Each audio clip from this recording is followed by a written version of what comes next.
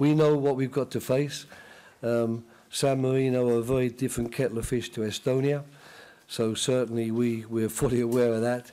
And even if we're satisfied with our performance against San Marino, it wouldn't in any way lead to any complacency as far as we're concerned when it comes to Estonia. This is a different game, a different level of opponent, an opponent capable of causing upsets and winning games, and we've got to make certain we don't allow them to do it.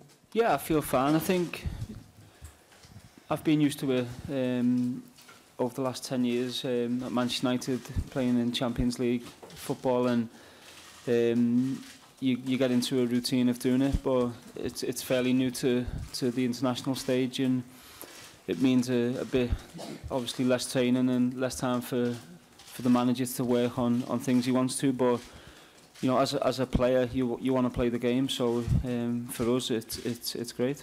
You're quite right. I think the subs that came on did exceptionally well, and as a result, that does make your task that bit harder. But that's how it should be. You know, I'd have been maybe a bit disappointed if, believing as I do in this squad of players, if there were players when they got their chance didn't take it, that would disappoint me more than the potential headache I get when they come on and do well.